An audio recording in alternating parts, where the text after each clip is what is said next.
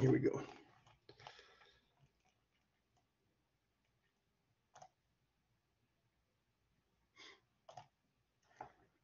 All right. Slideshow from the beginning. And I'm going to hide that. Okay. Ultraviolet analyzers, 310404F. I'm looking at version 21 again on this one. Can everybody see that? Yes, sir. Okay, perfect. Here we go. So, learning objectives of this is describe the principles of analysis and application of UV analyzers. Describe components of a UV analyzer. Describe precautions and hazards. Obviously, this is when we're talking about ultraviolet light, it can be very hazardous. It can burn, and we'll do that at the end. We'll show you some of the precautions we need to use, and then explain difference between UV absorption and UV emission fluorescent analysis. So we've talked a little bit about this fluorescent analysis where the UV is absorbed by, well, I'm going to use sulfur dioxide. As it's being absorbed, it gets excited, and as it's not being absorbed, then it loses its excitation, and it basically gives off visible light. So we'll talk about that also in Objective 4. So UV radiation is characterized as electromagnetic radiation, and you've heard that every time. So EMR. And the wavelength here, so we're looking at this wavelengths on page 3. The UV is 100 nanometers to 400 nanometers. This is the whole UV range. And then you can see on this side is our visible light range. The higher energy goes to the smaller wavelengths. If you have smaller wavelengths, you'll have higher energy and higher frequencies. So many compounds such as air, carbon dioxide, and water vapor do not absorb UV. So again, there's different compounds that we look at that will absorb UV, and the common one is the SO2. So when we look at these carbon dioxides and water vapors, these are background gases and are ignored. They're obviously ignored because nothing happens. There's no absorption with these. So here's a table on page 3. It talks about oxidizing agents. So you got chlorine dioxide, ozone. You got sulfur compounds, sulfur dioxide, hydrogen sulfide, H2S, which we're very familiar with. When we look at SO2, UV analyzers are to measure the pollution of the stack gases. And sulfur recovery plant. When I worked at Suncor, we had a huge sulfur recovery plant because that's what we were taking out of the stack. And there was just actual piles and piles of sulfur lying on the ground. It was encased just in a fencing area or whatever, but that sulfur was the brightest of color, and it was pretty pure, taking it out from the stack gas. It's amazing, really, how much particulate and SO2 is in the stack gases. Nitrogen compounds, nitrogen dioxide and NO2, pollutants and stack gases. And then we talk about aromatic organic compounds, and that's your benzene, phenols, and right here, and chemical manufacturing. So they're just typical compounds that UV analyzers measure. So UV absorption spectrums generally show 1 or 2 broad peaks, unlike IR spectrum, which often shows many sharp absorption peaks. So when we looked at the IR absorption peaks, they were very defined. But when we look at a peak from UV, it looks like this, and that's on page 4. And you can see every one of these little peaks, right, showing different amounts. And then the wavelength of best wavelength is right in about here where this peak is. This will give you the best readings. So that wavelength is at 280 or something like that. It shows you here. Qualitative analysis is performed by comparing your maximum analyzer absorption spectrum to a known compound spectrum performed in the lab. So I've got absorbance here. So this is my absorbance, how much it absorbs. And here's my wavelength in nanometers. So that wave looks quite a bit different than a wave from an IR spectrum. So laboratory UV spectrophotometers requires a diverse device such as a prism or grating to separate the wavelengths individually for detection. So in this case here, we've talked about this, where you get a UV source, you get a sample cell. Yes, go ahead. So for those non-compound, those chart, do those provided by the manufacturer or is done in your lab? You know what? I say labs, but the manufacturer doesn't know what you're exactly going to use it for. Because if you look at this page here, we could be using it for any of this stuff. So it's our labs, it's our labs that have known amounts of these concentrations, whatever we're measuring. And it's something that's fairly typical when you get a spectrum. So yeah, these are given to us probably by a third or independent party lab, the known spectrums. Thanks. When we measure something, we always know what we're trying to measure, right? So when we're measuring this, because we know that it's in our, say, our stack gas, we get the lab spec, and then we compare our spectrum. We take our spectrum and we compare that. All right. So laboratory UV spectrometers, photometers, you get the UV source. So with this UV source, we're getting a whole different kind of waves. We shine it through our sample cell, and then I have a grating wavelength selector.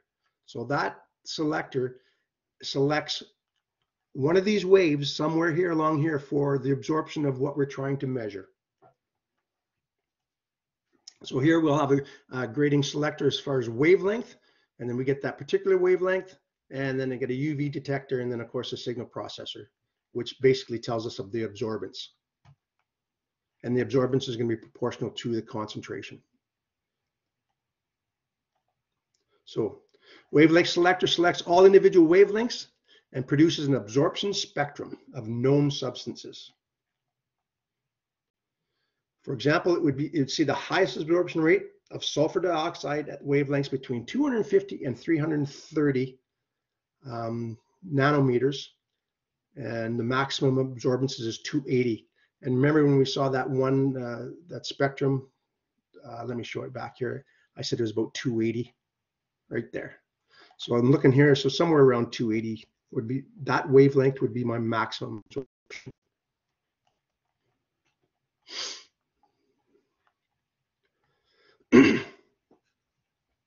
So process UV photometers does not require a dispersed device. Uses filters to determine absorbance values at specific UV wavelengths of specific components. Again, these are the components, these specific components that we are looking for. If I've got stack gases or something like that, you know that I'm looking for SO2 if it's burning carbohydrogens. So we got a UV source, a UV wavelength selector. We have our sample cell and UV detector. And this is showing here, because this UV wave selector, it can be before the sample cell or it can be after. It doesn't matter where this is put. So they're showing you this arrow where my wavelength selected could be here after the sample cell.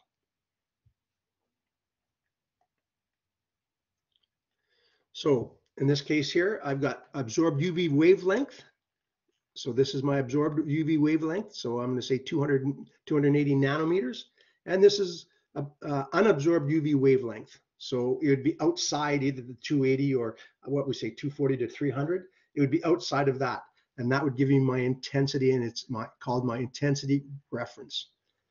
My I measured, intensity measured, is measured from how much of the UV is being absorbed, and then you have a lesser measurement. So I measure intensity of measurement. So right here, this detector measures I measure and I reference. And that's how we compare it and find out what our spectrum is and how much we have of that component in our sample. Again, here we go for the absorbance. Absorbance equals log of I reference divided by I measure. And that is in your formula sheet for sure. So if there's no absorption of the measured wavelength, so basically A is equal to 0, which means that the measured compound is not found. So for example, if I'm going to do in this case, if I'm going to do a 0 cal, I would just put in some sort of gas, 0 gas that didn't have any of the component that I'm trying to measure, and I'd get a 0. So I'd have I reference of 100% divided by I measure with 100%, and the log of 100 minus 100 is 0. So my absorption would be 0. At the end, we talk a little bit about calibration. So here's my wavelength, here's my absorption, and here's my UV wavelength, and they're between 100 and 400. So this would be the whole spectrum. In this case, this wavelength is here about 260 thereabouts. So what would be an ideal wavelength, an ideal reference wavelength for phenol? So if I was looking for phenol with a UV spectrum below, what would be my best wavelength? Well, where I have my most absorbance, because my absorbance goes on the vertical, and the horizontal is my wavelength, I would look here, and if wherever my peak is, straight arrow down, right down to here, would be my best wavelength to use. So the ideal measured wavelength is right here at the peak. And these are the wavelengths that we can use as our reference. So they're UV wavelengths. So I would get the intensity of this because I know that between 100 and 200, that this phenol does not absorb this wavelength, or from 300 to 400 I could use. So that would be, this would be my reference wavelengths, whichever one I choose, and this is my ideal wavelength, which I would get the maximum absorption in my sample cell. So again, either side of this spectrum, 200, 300 to 400 could be my reference. And it says, would a UV spectrometer or UV photometer be able to determine the absorbance spectrum below? The UV photometer is designed for single component analysis using line emission UV sources. Now we have to remember back in when we were talking about emission sources and spectrum sources or dispersed sources, when we talk about these UV emission sources, they are the gas lamps, the UV, the metal halide, all the gas lamps. They're not filaments. The filaments give a disperse. These UV sources give line emission, which very few frequencies. Here's our absorbance is equal to log of I reference, so the I measure. So I is light intensity. Here's an example. There's actually 3 examples in your book, so you can work through those examples if you want, but I chose the third one. It says a UV analyzer used for measuring chlorine concentration in water is calibrated with a solution of 1 microgram per liter. If the absorbance if the absorbance measured by the analyzer is 0.58, and that's our absorbance, which is A, what is the constant value, absorptivity, and path length? So the reason I picked this one is because the absorptivity of my compound, and we're looking at chlorine, always stays the same. And the path length always stays the same. So what we're looking for is concentration. So I can add that path length and the absorptivity of chlorine, and I can make that into a constant. And I'll show you what this is one of the typical explanations in your ILM. So we know absorption is equal to ABC. So A is absorptivity, B is your sample cell length, and C is your concentration. So here it says AB will stay the same because once absorptivity of chlorine, it stays the same because it has an absorptivity. The column distance or length, it never changes. We don't change out our sample cell column, right? And that'll stay the same. So we call this C. So I can replace this C with this AB. So I don't want you to get confused on that, but it's just saving a step. So therefore, A is equal to constant times concentration. Because I've changed that, I've introduced a C also here because it says a constant. So my constant is A, and this is transformed. So here, so my constant is A divided by my concentration. So absorptivity divided by concentration. Using the constant value determined from above, what is the concentration of chlorine when the analyzer measures an absorbance of 0.348? And here is our formula for that.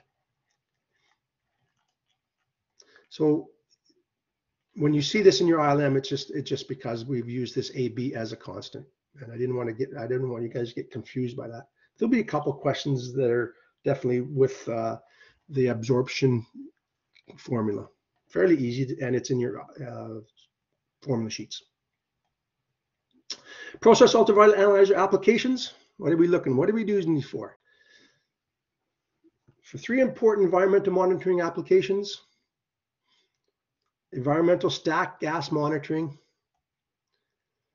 sulfur compound gas monitoring in sulfur plants, and bleach monitoring in pulp mills.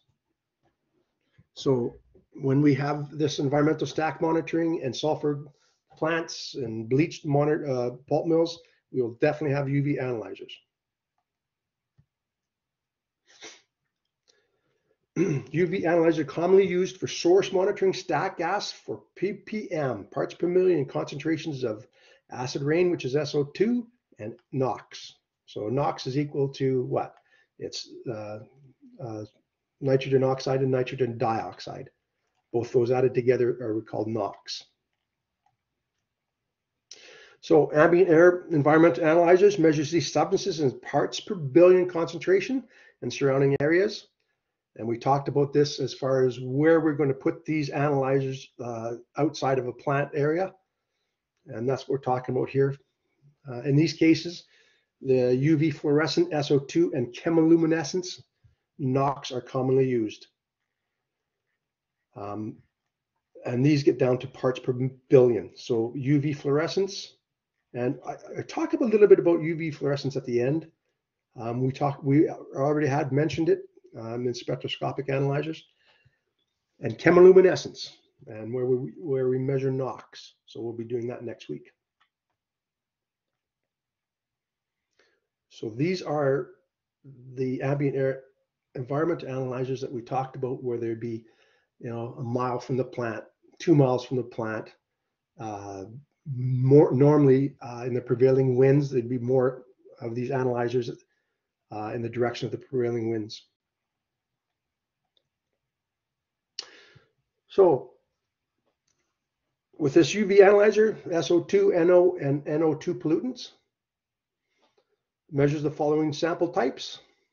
In situ, we've talked about that, where there is no sample system to pull away.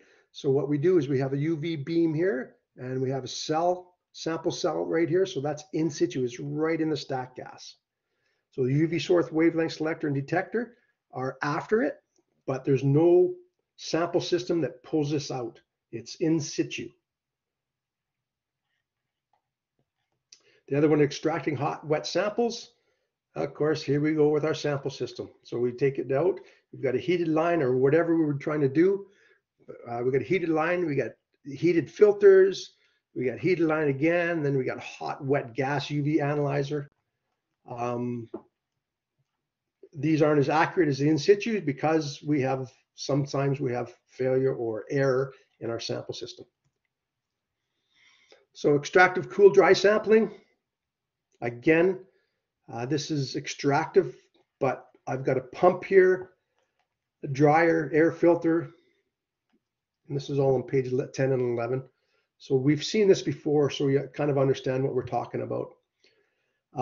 Measurements made on a dry basis are higher than a wet basis, concentration. So stack gas is often reported on a dry basis. So we've talked about this before. So when we do these measurements and we send them into the government, we talk about using a dry basis. And the reason the dry bases are high concentration is because we've gotten rid of the water. Sulfur compounds in tail gas units. So ultraviolet analyzers measures H2S, SO2, carbon disulfide, carbonyl sulfide, and monitor the tail gas control on a sulfur recovery unit, SRU. This is on page 12. So it talks about, in this case, we have H2S refinery hydrotreaters and gas plants. I got the H2S. It comes into the sulfur recovery unit where I take the sulfur out of the H2S. I've got my H2S, SO2. I've got all my compounds that I'm measuring or analyzing are sent down to the UV analyzer.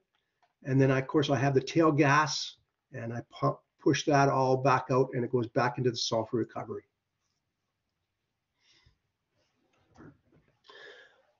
We had this at Suncor, but I never did work on this analyzer, the sulfur recovery. I couldn't stand the smell, so I stayed away from it as much as I could. So sulfur vapor must be removed before going into the analyzer. So in this case here, I have to remove all the vapor. So the sulfur recovery unit would do that for me. So here's a pulp bleach monitoring example. So I have chlorine and chlorine dioxide right here. So I got chlorine dioxide, which I generate here. And then, of course, I've got ozone. All these three, chlorine, chlorine dioxide, and ozone, are bleaching agents. So we use those in our pulp mill to whiten the fibers. And because we whiten the fibers, we have to analyze for chlorine dioxide, chlorine, and ozone. So we have the generator. We need this generator. And then we have a gas analyzer for how much we have. And it's a UV analyzer. We pump this chlorine dioxide into the absorption tower and we add water. So now we have a solution. So we also have a liquid solution that we use an UV analyzer for. This goes into the chlorine dioxide storage tank. We got a scrubber, and then we got a vent gas. So when we scrub, what we're doing is we're scrubbing all of this out of there so we can actually vent it. And when we, according to the environment, we have to put an analyzer on here to measure this chlorine dioxide because we don't want to be pumping that into the air. So this CLO UV solution, again, we've got an analyzer. So it comes out of this tank. And then we send all of this to the bleaching plant. So UV analyzers monitor and control the chlorine dioxide gas being produced. Chlorine dioxide is explosive, so it's dissolved into the water. So this is one of the reasons that we actually put it in water here in the absorption tower, is because chlorine dioxide is explosive. UV analyzers monitor and control Cl or chlorine dioxide solution concentrations. I've never worked in a pulp plant.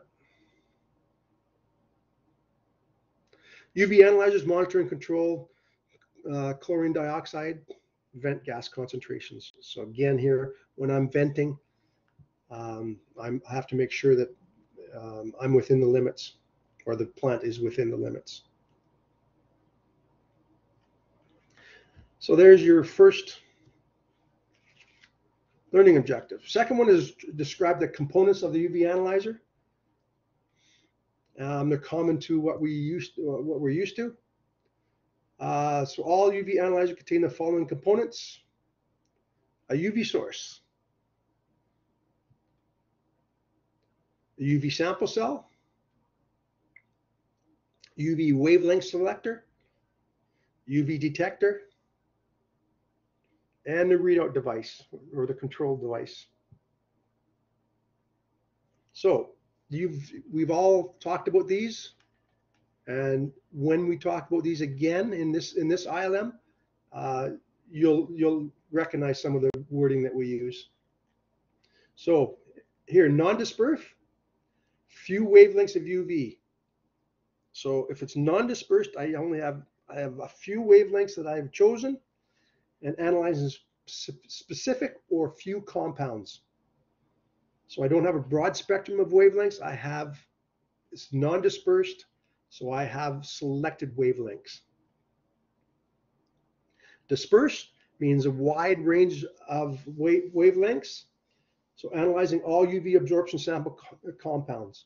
So we can also have that. So we can, if we have a dispersed, which is a wide range of these wavelengths, then we can analyze more samples, different compounds. So UV sources require a source that produces a few specific UV wavelengths. We have a UV wave selector, filters to select a few specific UV wavelengths, and we have UV detectors, photodiodes, photomultipliers, photomultiplier tubes. We've talked about these two, so we'll talk about them again, and that measures UV radiation intensity. And then dispersed UV analyzers, it requires a source that produces a broad range of UV wavelengths. Used a grading selector, and we talked about this grading selector. We'll turn that to select the broad range and specific wavelengths we want. And here for detector 2, we have photodiode array. This one here we haven't talked about, but we've talked about the photodiode, but this is an array. So this is an intricate circuit, and I'll show you how that works later on in the ILM. So the photodiode array converts the intensity of multiple wavelengths into multiple electronic signals. So non-dispersive uses two types of UV sources, so line emissions. So line emissions, again, are specific wavelengths given off. And metal halide vapors. And we talked about this one as hollow cathode lamps. So they're vapor lamps. Both of them are vapor lamps, and we'll talk about that also. Line emission, specific UV wavelengths, metal vapor lamps. And that's what these look like here. So this is on page 14 to 16. You have your electrodes here. You have your mercury vapor gas in here, or mercury vapor, or a blob of mercury, and then your outer quartz envelope.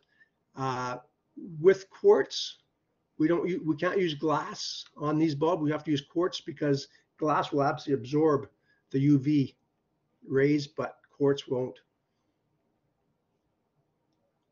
So pass the high electric discharge through the metal vapors. And mercury vapor are the most common for UV source wavelengths that are line emission. And hollow cathode lamps, same principle. Hollow cathode, it uses a quartz window.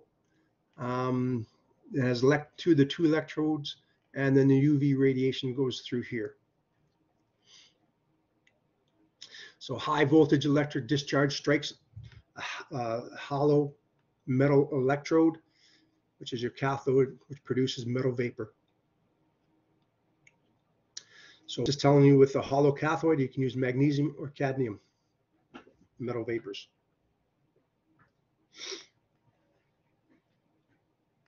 So that's line emissions. So these line emissions give off very, very few wavelengths, specific wavelengths. This continuous source, it's a wide array. And there's only one deuterium arc lamp that we use for continuous source.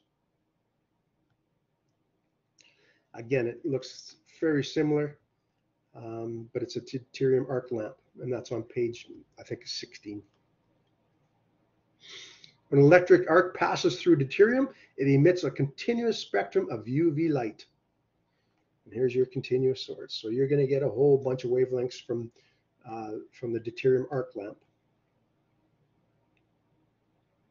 All source lamps use quartz glass because it does not absorb UV rays like ordinary glass would.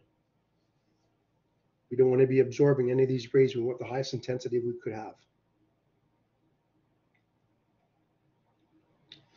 Typically have quartz windows. So this is going to be our sample cell.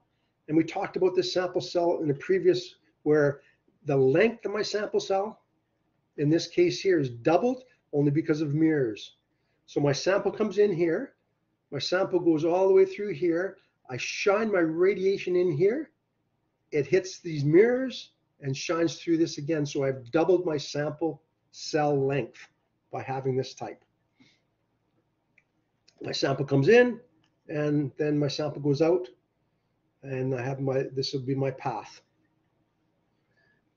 The length of the path for absorption, I don't know if you guys remember, but if I can get an absorption of 0.5, that is the best as far as the cell length. If my cell length is too long not to get a 0.5 absorption rate, I have to make it smaller or make it longer, depending on what I'm doing. So again, the only difference here when I'm using UV is this is a quartz window. Quartz window down here and quartz window down here, and then I have my mirrors here. So the gas comes, or the sample comes in and goes out. My radiation goes in, UV radiation goes in. It is deflected here, or deflected by my mirrors and goes through here. So it just basically gets my sample length longer. Sensitivity is dependent on cell length. So the cell path should be a length that gives sample concentration and absorbance of 0.5. If it's less or more than that, then it doesn't work as well. Wavelength selectors, non-dispersive analyzers, interference filter on page 19. So basically this is just a rotating, it's a rotating filters. So this rotates, and then I've got interference filters in here. So these are my interference filters. So it removes unwanted UV wavelengths. So it requires a reference and a measure filter.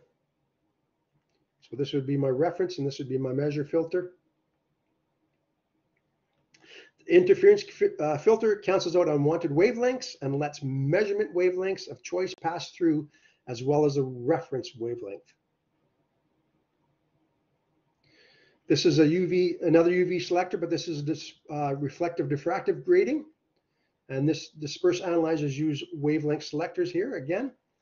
So what happens here is UV radiation strikes the grating at the same angle, but travels away at different angles depending on the wavelength. So I put in here this reflective wavelength from grooves. So along here, there's thousands of grooves along here. As these wavelength comes and hits, some of them deflect straight back at 180 degrees, and when they reflect straight back, they cancel out that wavelength. The ones that don't want to cancel out will actually reflect at a different angle. And we talk about constructive or destructive. So reflected wavelength from grooves in the diffractive grating either strengthen the wavelength of choice, which is constructive, or cancels out wavelengths that are not needed, and that's destructive. And it's done by the angle of the reflective waves. So what they'll do is they'll move this diffraction grating. They'll rotate it till they get the exact wavelengths that they want. The other ones will cancel out by reflecting back at 180 degrees. The detectors, the three common detectors, are UV photodiodes. We've talked about those. It's a reverse bias diode, has a very high resistance. When the PN type junction is exposed to UV, the diode conducts. A photomultiplier tube uses UV light to a photocathode and dynodes to generate electrons that are collected at the anode for measurement. So it's going to be your current. And the last one is UV photodiode arrays. This is the only one we haven't talked about, but it's the same thing as a photodiode, except it's thousands of them. It works on the same principle. So it contains thousands of photodiodes to measure intensities of all wavelengths dispersed by a grating in the dispersed UV analyzer. So let's talk about these. So here's our PN junction. Here's our photodiode. Radiation strikes this. It says, yeah, we got a quartz window. So the quartz window doesn't absorb any UV radiation. Lets it all pass through. The higher the intensity of the radiation, of UV radiation, the more current is going to flow through here. And here it's saying current is proportional to the EMR intensity. So fairly straightforward. Now, when I have an array of these, it works the same way, except there's many of them. This is a photomultiplier tube. We talked about it before. We get this UV hitting this photocathode. This photocathode releases electrons, and every time it hits these dynodes, it doubles the amount of electrons. So again, we have a current measuring device here. So the amount of current that's flowing through here, 800 volts across this, DC. And current's going to be, again, proportional to the amount of UV that comes through. So what's not absorbed after the sample cell, it comes through here. And I have my absorption spectrum or transmission. Here's a photodiode array. So again, it's these photodiodes, but there's thousands of them. And it's on an integrated circuit, so you can just stick that onto a printed circuit board. Thousands of photodiodes are placed in an IC board that measures the intensity of all light that the grating disperses through the sample cell. This measures all the UV absorbing compounds concentrations in that sample. All right, am I talking to myself or are we good? We're still here. Perfect, we're still good. Awesome. Actually, after page 23, I should have asked that on page 12 and every 12 pages. All right, good, we're still going. Okay, readout devices again. Microprocessors, they take the intensity of the signal and they'll take the intensity of the reference. They'll take the measured and well, the log of the measured and the log of the reference. Go through some amplification and all that kind of stuff. It's just a microprocessor. So you got your reference in here, which is important, and you got your I measured. So intensity of the reference, intensity of the measured, log amplifier, you get the log of the I reference, the log of the I measured, goes into a differential amplifier, and it comes out with this absorbance. It does all our calculations for us. Nothing outstanding here. So designs, yes, go ahead. I had a question, anybody, or is that an accident? Oh, sorry, I did not unmute it. For the readout devices, Do they provide the communication protocols to link to the PLC or DCS? It certainly could be. In most cases, like you'll have this right in your analyzer shack. But yeah, there's no question that this could be linked to your PLC or DCS for sure. You bet. As a matter of fact, they would be on the operator's control board, so they would definitely be linked. And again, some are standalone, so the ones that are way out there doing environmental monitoring, there's got to be guys that go out there and check that out. But in the plant, you'd have that back to your DCS for sure. Thanks. You bet. So the designs: split beam UV photometric analyzer, filter wheel or flicker UV photometric analyzer, and photodiode array dispersed analyzer. So the first one, the split beam UV photometric analyzer, non-dispersive analyzers use a metal vapor lamp that produces line emission spectrums. So in this case here, it's a split beam. So what happens here is you get your metal vapor, which is line emission. You have your measure of choice. So that's going to be your path length that you've chosen. You're going to have your reference. So what happens, it goes through the sample cell. The measured goes to this beam splitter afterwards. And then it goes, let's talk about the measurement first. It goes down to a measure filter. So through that measure filter, it only allows the measured beam to go through, the intensity of the measuring beam, and it blocks the reference. On this particular one, if it goes this way, it lets both the measure and the reference UV wavelength go through, but this reference filter, which is right here, will not let that measure wavelength go through, but it lets the reference go through. So in this case, you have two detectors. You have a reference detector and you have a measure detector. And they have the intensity of the measure goes to a signal processor, and the intensity of the reference goes to a signal processor. So this is a split beam. I don't know which one is the most common, but this is definitely a split beam. So the reference beam is blocked. The measure beam goes to the detector. So the reference beam is blocked. And this one, you get the measure beam is blocked and reference beam goes to this detector. And then they join into the readout device, the processor.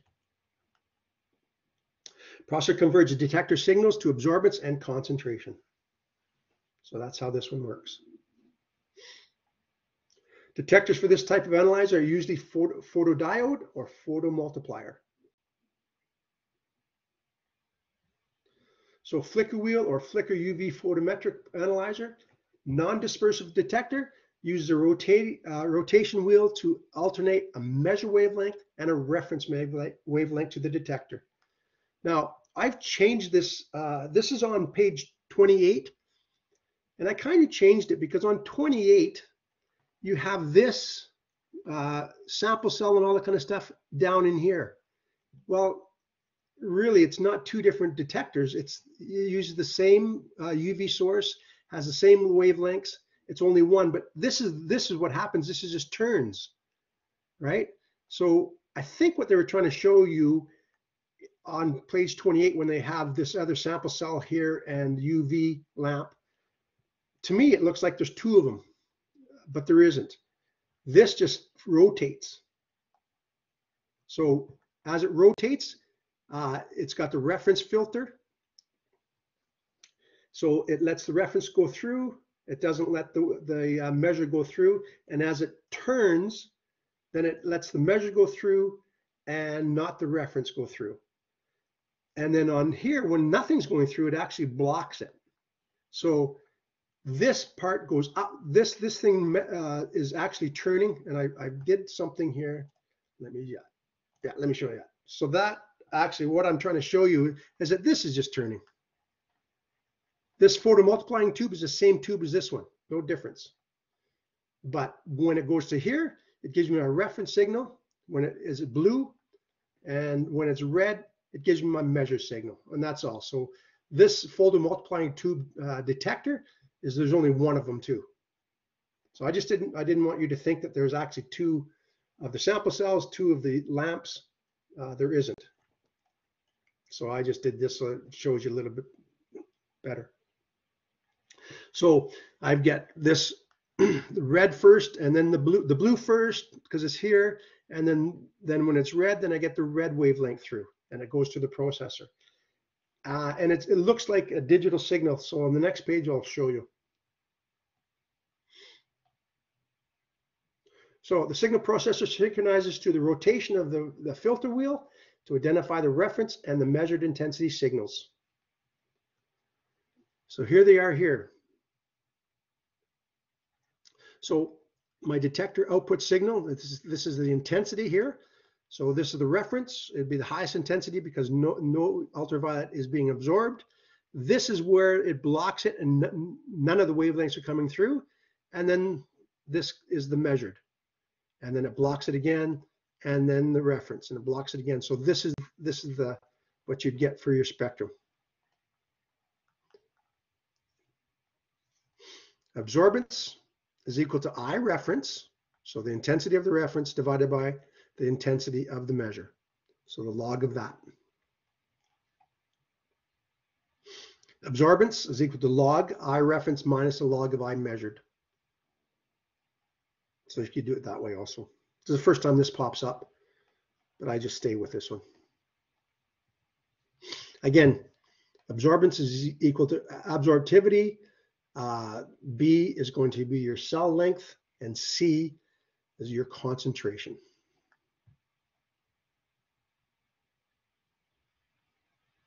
And here's where they put this constant in again, and we'll do a sample here, I believe.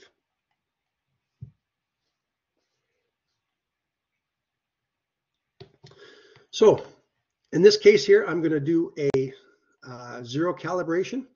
When I do a zero calibration, as I was talking about before, if you put a zero gas in there with no compounds in, your reference and your measured intensities are going to be the same because there's no UV absorption. So this case here, your reference and your measure are the same. So it says during a zero calibration, the detector measure I reference at 100% and I measured at 100%. What is the absorbance? Well, if we look at our log of I reference over I measured, we'll get 100 over 100, which equals 0. So I get my log of I reference, which is 100%, and my log of I measured, which is 100%. Well, we can do that on our calculator, and we're going to get 0.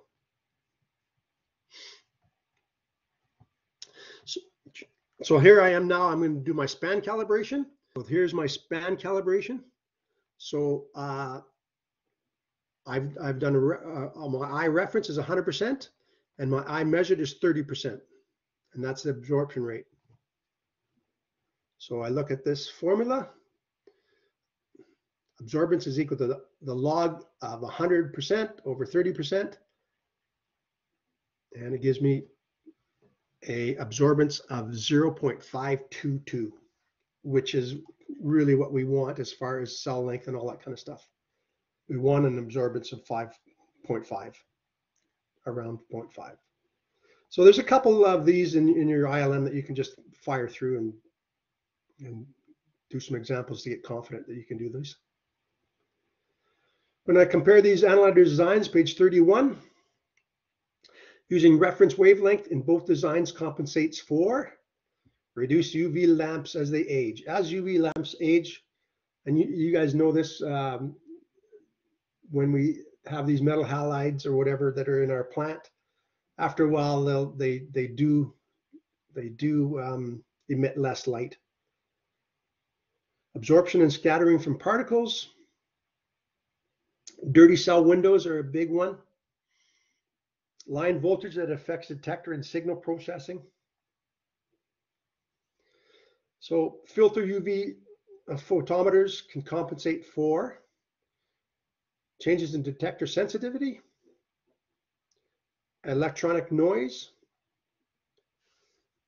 Also, these analyzers can analyze multiple samples components by having up to 6 filters on the filter wheel.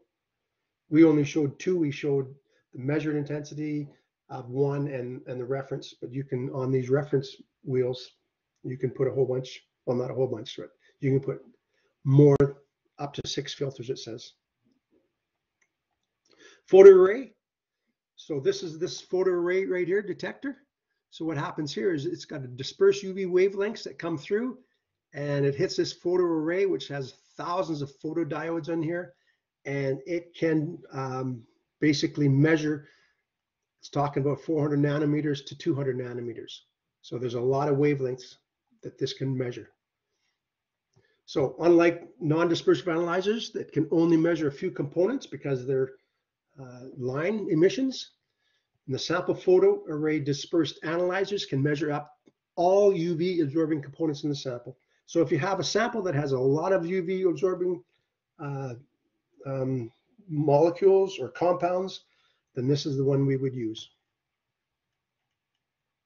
Performs both qualitative and quantitative analysis.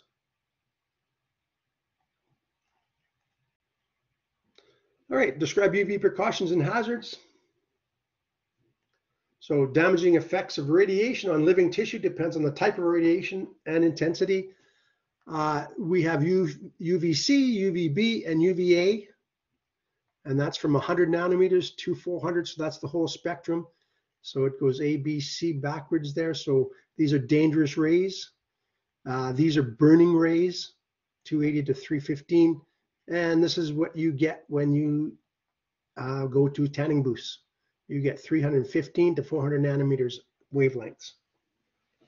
Here's my X-rays down here on the spectrum, and here's my visible light. So it's just talking about how dangerous these can be. My ultraviolet sources, metal vapor lamps such as mercury vapor, are the most intense UV sources. Hot filaments are at the least. Read an operating manual to determine the location, type of UV sources, and safety features for the analyzer. And again, anything that the manufacturer says as far as precautions, that's what you do. The health effects on radiation exposure. Exposure of UV radiation can damage skin and eyes. The amount of damage depends on the factors of the wavelength, whether it be UVA, UVB, or UVC, the intensity, which is energy per centimeters squared, of exposure of exposed tissue, and then duration of exposure. So wavelength, intensity, and duration. You want to stay away from UV light. And if you can't, well, you put on these PPEs, containment enclosures with restricted access, interlock source with protective enclosures, use appropriate warning signs. Personal protective equipment must be worn in exposure to radiation and cannot be prevented. The last one, last learning objective number 4, explain the differences between UV absorption and UV emission. So when I talk about UV emission, we're talking about fluorescence. We talked a little bit about this in one of the in the spectroscopic analyzers. Fluorescence is emission of a lower energy electromagnetic radiation, EMR, such as visible light from a substance that absorbs higher electromagnetic radiation, such as UV. So here we go, SO2. We get high energy UV, whatever it absorbs, it gets excited. So the excitation part, there's no light given off, but when it loses that energy, it goes back to its normal state. It loses that energy and it gives off visible light. And then it goes back to SO2, which is going to be normal. When it's hit again with UV, then it gets excited and that cycle continues. So this low energy is the light that we see. So electron energy can be represented by a series of horizontal lines known as energy levels. So when we look at this, this is what it's showing here. So I've got this UV at 210 nanometers. I have the excitation of the compound. Then I have the loss of energy of the compound. And what it gives is emissions of visible light. So this is sulfur dioxide energy levels. So it doesn't give off any, it absorbs this, excited, loses it, loses loss of energy, and through that I get emission of that visible light. So we have an analyzer to measure this, and we have an analyzer to measure that. So here it is, sulfur dioxide. You have an ultraviolet fluorescent analyzer. Here's your UV lamp. You get a filter here that only allows 210 nanometers to flow through. It hits the SO2 through the sample cell, quartz windows, of course. The SO2 gives off visible light. They have a 350 nanometer filter, and it goes down to this particular one, which is intensity emitted, is very sensitive. It's a sensitive photomultiplier tube, so it needs to be cooled because it heats up quite a bit with this 350. The UV keeps going through here, so that's my reference. And this photomultiplier tube isn't as sensitive as this one, so it doesn't need cooling. So 210 goes through here. When I excite this SO2, it gets energized. When it loses that energy, it gives off visible light in 350 nanometer filter, and it goes down to the sensitive photomultiplying tube, and that's called the intensity of the emitted light, and that's the reference intensity. So with this electronic noise here, this cooling jacket, that's what it's doing, is actually getting rid of any disturbance, any electronic noise. Second detector measures UV intensity as the source weakens with age. So it actually, because these sources weaken with age, it'll actually compensate for that. And then of course, both of these are going off to some sort of controller. So interference compound include those that either inhibit or exhibit fluorescence. Ideally, UV fluorescence analyzers should be calibrated with a zero and span gas and have similar compositions to the test gas to reduce effects of other molecules. Not saying much there. Comparing fluorescence and absorption, ultraviolet fluorescent analyzers are commonly used to monitor parts per billion. Concentration absorption analyzers are used for parts per million concentrations. So when I have these ambient air monitoring, I use ultraviolet fluorescent analyzers because I can get to the parts per billion. If I'm close to the plant, I go parts per million. Summary: many compounds such as air, carbon dioxide, and water do not absorb UV radiation. UV analyzers are made up of line emission or continuous sources. Cell length affects sensitivity. Filters or gratings are used to select wavelengths. Photodiode, photomultiplier tube, and photoarray detectors are used depending on analyzer design. But for UV wavelengths, these are the three. This one is the same as that one, except these ones, there's a whole bunch of them, 1,000 of them instead of a few. UV radiation is damaging and proper precautions must be taken to limit exposure. And UV fluorescence can measure parts per billion concentrations, and UV absorptions can measure parts per million concentrations. So that would be important for us to, as I say, when I'm looking for parts per million, it would be close to or it'd be right in the stack. And if I'm looking for parts per billion, these would be your environmental monitors that are distance from your plant. All right, finish off your questions 16 to 20 on page 44 of the ILM, and we are done. Ultraviolet analyzers.